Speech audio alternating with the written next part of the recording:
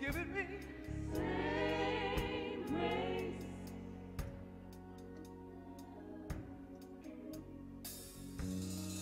Same grace.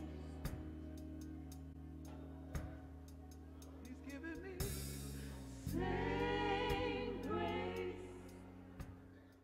Good evening, good evening, good evening. Welcome to Wow, our worship on Wednesday. We are so very grateful that you have joined us on today. We have a wonderful word coming from one of our associate ministers, and we just know that you're going to be richly blessed. Join us now as we go to the Lord in prayer. Eternal God, our Father, we honor you and we magnify your name. We lift you up in this place. We pray now that you will open up the windows of heaven and rain down your blessings and favor upon us. Move us from where we are to where you've called us to be, and we'll be careful to give your name the praise, the honor, and the glory. Is in the matchless and wonderful name of Jesus Christ that we pray. Every heart said together, amen, amen, and amen.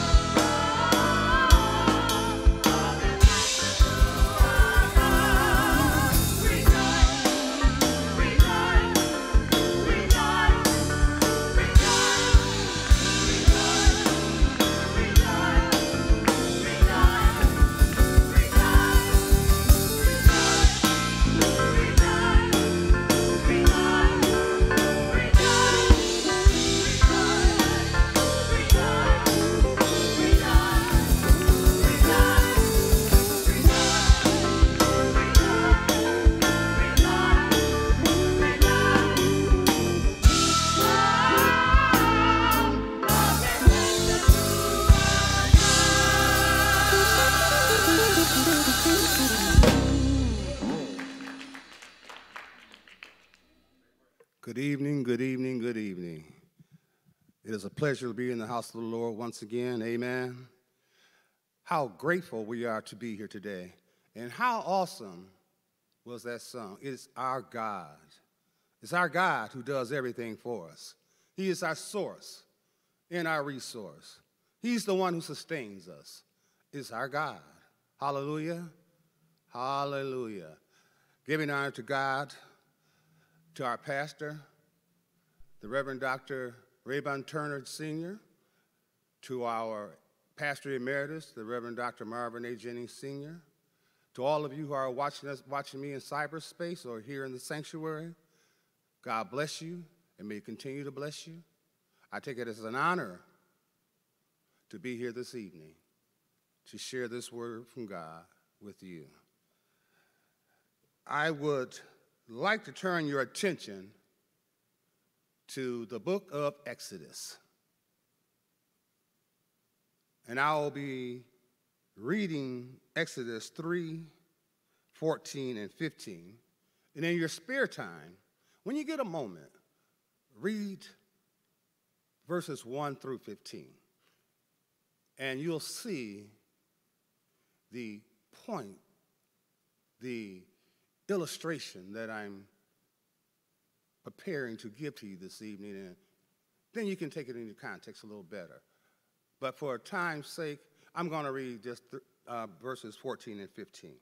And it reads like this. And Moses said unto God, Behold, when I come unto the children of Israel and say unto them, The God of your fathers hath sent me unto you. And they say to me, What is his name? What shall I say unto them? And God said unto Moses, I am that I am.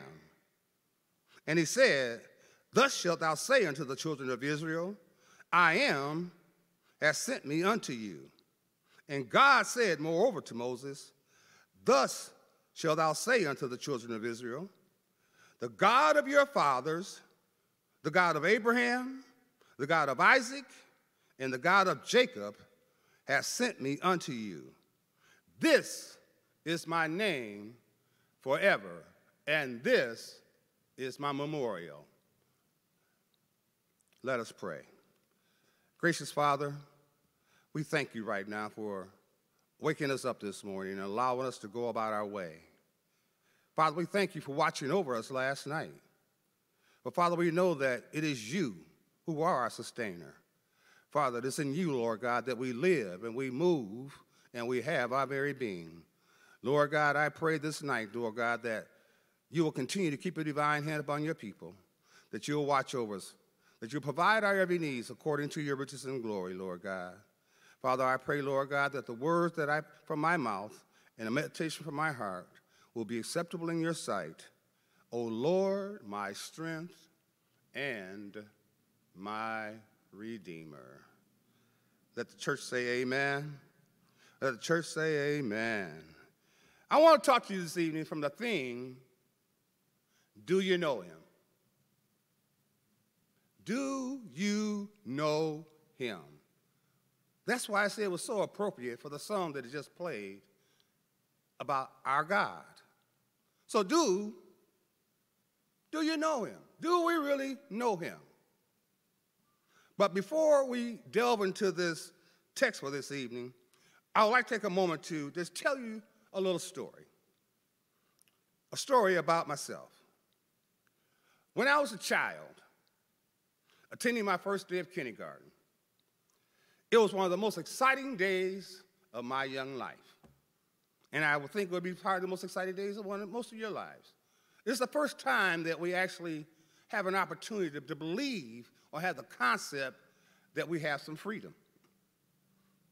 Our parents aren't looking over our shoulders all the time. They're not tugging and pulling at us, telling us what to do. We have a little bit of freedom. Amen? Until, it was the exciting day of my life until the teacher began to take attendance.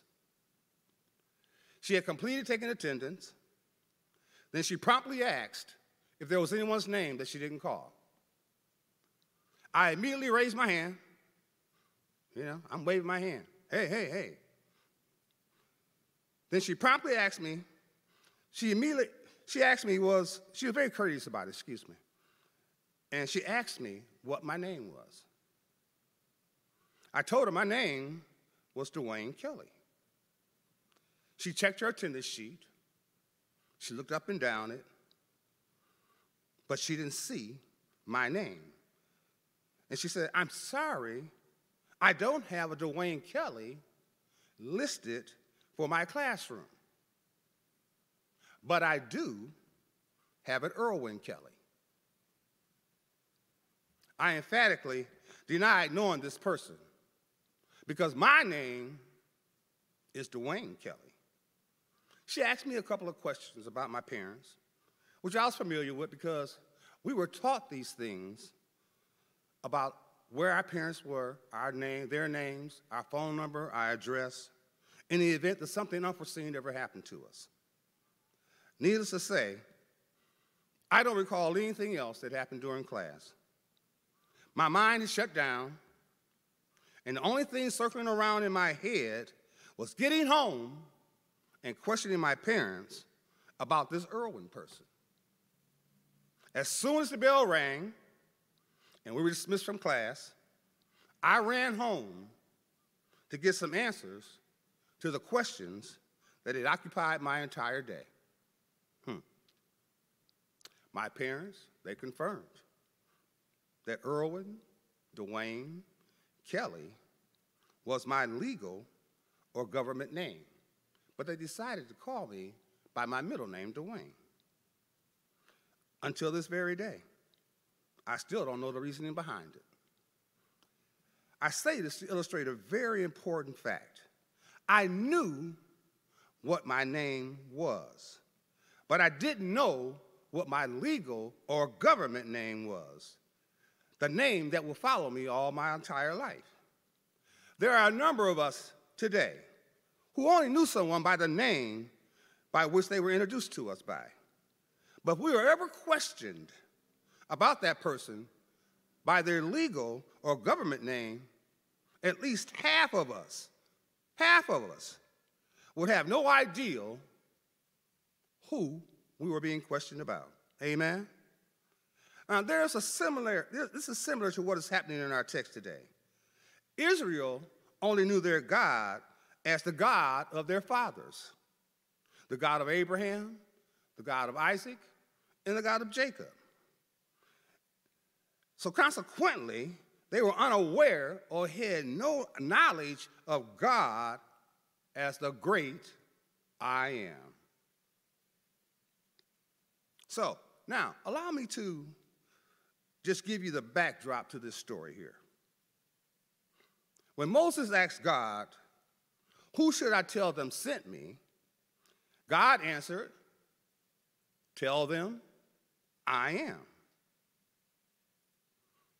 Now, we must understand that for nearly 400 years now, the children of Israel had not heard from their God. They thought their God was dead, AWOL, or maybe even on vacation. Not long after Abraham had been introduced to God, his descendants, the Hebrew people, found themselves in slavery in a foreign land. Now, he just heard from God, but now they're slaves. A promise had been made. A promise that they will be a mighty nation and possess the land of Canaan. But the reality of it all was that they were slaves in the land of Egypt. Now, the million-dollar question was, how could this happen? Or how could this be? God had assured them that he would be their God and that he would never leave them. Now, such lavish promises seem like a cruel joke, a harsh joke, when you're shackled in chains and God hasn't been heard from in centuries. Can I get an amen? Perhaps they thought, God must be a myth. Or maybe the story of Abraham was a legend.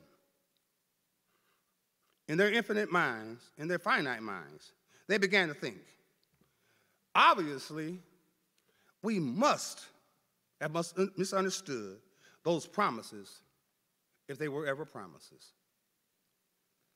Moses himself may have wrestled with such doubt. While living in exile in Midian, Moses encountered a burning bush. And in that experience, he met God firsthand.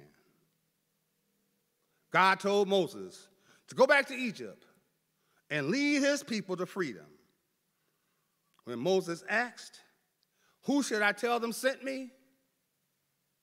God answered, "I am." The meaning of "I am" is powerful, very powerful, even when translated into English. "I am" says, and it means that I exist. But as a name, it also suggests timelessness, self-sufficiency, and changeless. The Israelites now, during the time of Moses, may not have been familiar with "I am," but "I am" still knew all about them. Hallelujah. He knew that they would struggle to believe in a God who couldn't be seen, a God who transcends time. He knew that they would struggle to believe that God was there. God knew that they would be fickle and faithless, and that they would need constant and consistent rescuing from the consequences of their own foolish choices. And yet still, he set his affections on them. We are constantly and consistently asking God questions. Are you able to see me? Are you wanting to know me? Are you going to help me? Are you willing to forgive me? And to all these questions, God's answer is, "I am." Now, let's explore each of these commonly asked questions and determine if we really know God. Do you know him for yourself?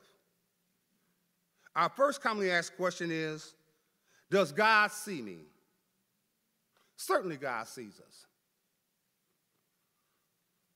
You may not know him by the name as "I am," but maybe, just maybe, you know him as El Roi.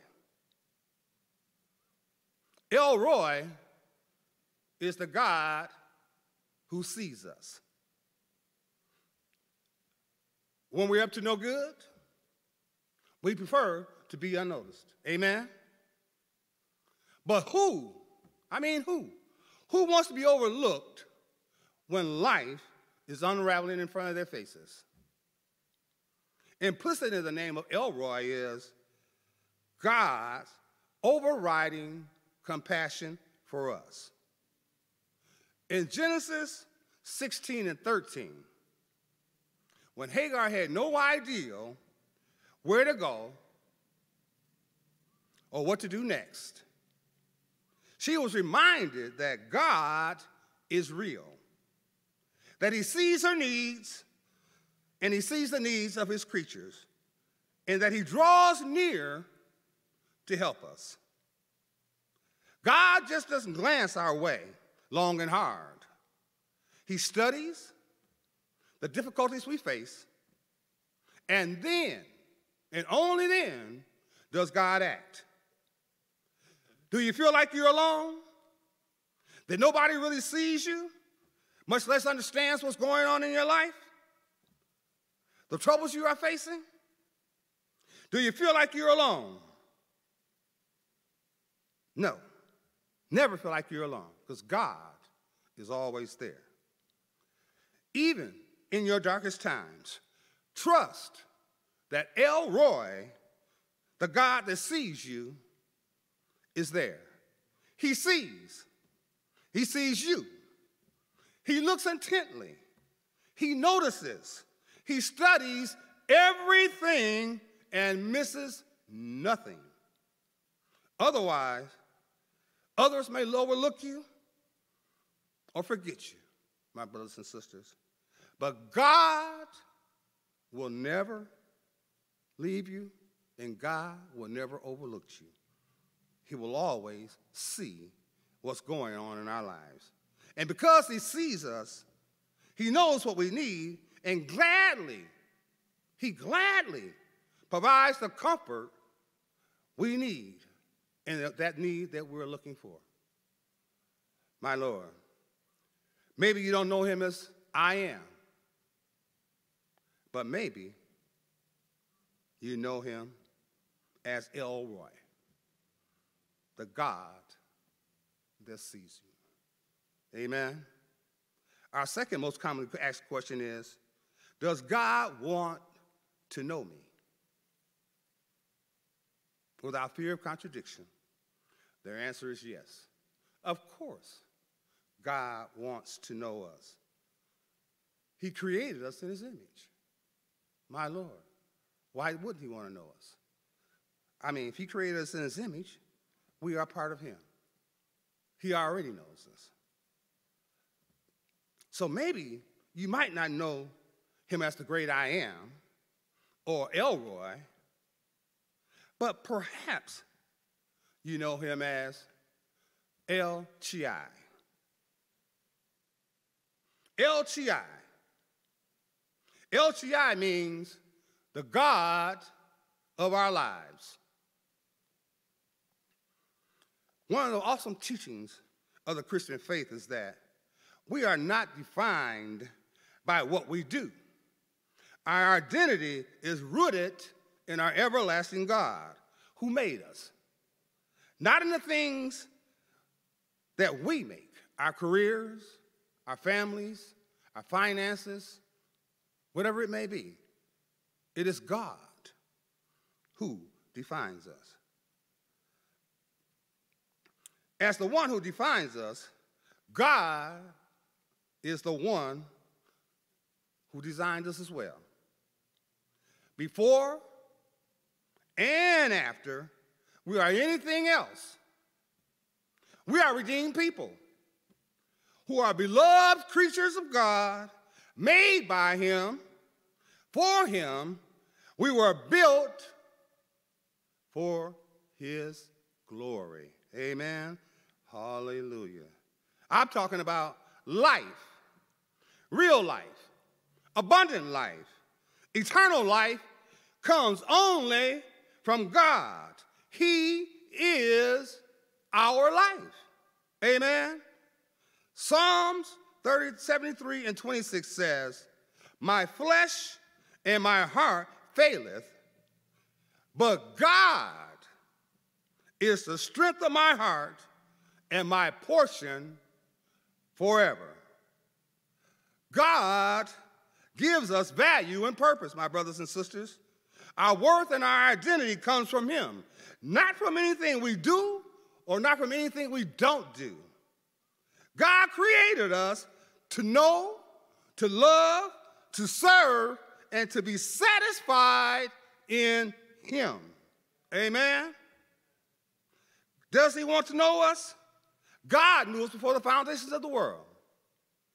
God names us and tells us who we are. Hallelujah.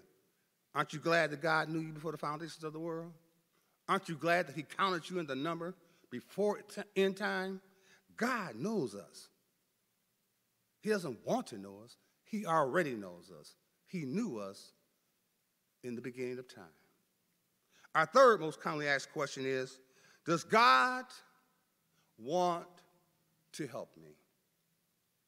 Now, if God sees us, if God knows us intimately, how can we not fathom that he doesn't want to help us? Perhaps you know him as Jehovah Rapha, the Lord God who heals. Now, When we think of healings in the Bible, we tend to think of all those jaw-dropping physical restorations. Lepers being made whole. The blind having their sight restored. The lame suddenly jumping and leaping through the air. Now, without a doubt, these are all marvelous and miraculous demonstrations of God's power. But yet, his power far transcends the physical realm. We are complex beings, my brothers and sisters, and our brokenness due to sin is complex as well. Can I get an amen? Sometimes our deepest hurts can't be seen on an x-ray or be resolved through a blood test.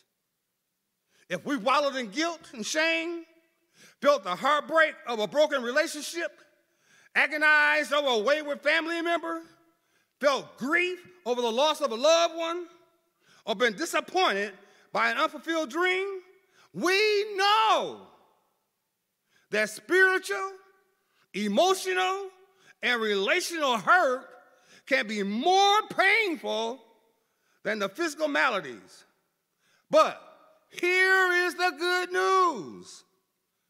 The good news is that God is able to heal more than just the physical. I mean much, much more. In fact, God will help us meet our greatest need, spiritual healing. Glory to God. Psalms 3:1-3 says, Lord, how are they increased that trouble me? Many are they that rise up against me. Many of them that say of my soul, there is no help for him in God. Selah. But thou, O Lord, art a shield for me, my glory and the lifter up of my head. Lord, have mercy. When Jesus was on earth, he healed many people. But none of those healings were ever an end within itself. Each compassionate healing was a sign of things to come. The physical healings pointed people towards the kingdom of God that was coming. They pointed people towards a new heaven and a restored earth. They pointed people towards a place where there will be no more pain, there will be no more suffering, and a place where there will be no more pain. You can find that in Revelation 21:4. Today, my brothers and sisters, when God heals a broken bone, a broken heart, or a broken relationship, God is giving us a foretaste or a small glimpse of what is to come. God is Jehovah Rapha. He is our healer. He will help us through our most troubling times with our greatest need, spiritual healing. Amen. Hallelujah.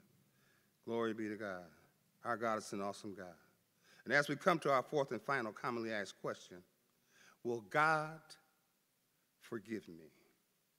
Now, we've discovered that I am can be known by a multitude of names. Elroy, the God that sees us. El Shaddai, the God of our lives, the God that knows us. And Jehovah Rapha, the God who heals, the God that helps us. Does God want to forgive us? I am confident in saying, yes, God does want to forgive us. Do you know what his name is? His name is Yahweh, or better known as God. Just simply that, God. Our God is a forgiving God. Thank God. From the beginning of the scriptures to the end of the scriptures, God is praised as a God of pardon. In Exodus 34:7, Moses exclaims that the God of Israel keeps loving kindness for thousands and forgives iniquity, transgressions, and sin. In Colossians 2:13, Paul echoes the same thing. He says, God has forgiven us all our transgressions. But now, there are many misunderstandings of God's forgiveness in the church today. And most of these errors tend to cheapen our estimation of the glory of God's forgiveness. We must always be cognizant of the fact that God's forgiveness is central to the gospel message and based on the finished work of Christ. The gospel preached by the apostles consistently stresses the forgiveness of sin as one of the chief benefits of Christ's work. It is important and imperative that we realize that forgiveness is not cheap. Forgiveness is always expensive, and God's forgiveness is the most expensive of all. And you may ask, you may say, preacher, why is that? It cost God the life of his only begotten son, the precious son that he loved. Colossians 1:13-14 states, who have delivered us from the power of darkness and have translated us into the kingdom of his dear son, in whom we have redemption through his blood, even the forgiveness of sin. My God. The fact is, it's freely offered to us, but we should never be allowed to obscure the fact that the gospel message is not that God forgives, but that God forgives at the price of his son. We don't deserve it, and God certainly doesn't owe it to us. God has not simply repealed our penalty because of Christ's work. God has assessed our penalty to Christ. It's a debt paid, not merely set aside. This is why the Lord can say in Isaiah 45:25, I will not remember your sins. Grace Emmanuel, my question for you today is, do you know him? Maybe you don't know him as the great I am. Maybe you don't know him as Elroy, the God that sees us. Maybe you don't know him as El Shaddai, the God that knows us. Maybe you don't know him as Jehovah Rapha, the God that helps us. Maybe you don't know him as, maybe you know him as Jehovah Shalom, the God of peace. Perhaps you may know him as El Elyon, the supreme God. Perhaps you may know him as El Shaddai, God Almighty. Perhaps you know him as El Elyon, the Most High God. Or maybe you might even know him as Elyon, the eternal God. But it doesn't matter what name you associate with him. As the scriptures declared in our text today, I am that I am is this memorial unto all generations. Now, my brothers and sisters, if you don't know him by any of the numerous names that I've mentioned today, there is a way to get to know him. You must begin by accepting his son, Jesus Christ, as your Lord and Savior. Get on the path. Get to have a personal relationship with God. And your life will be so much richer, so much more joyful, and so much more exciting. God bless you, and thank you.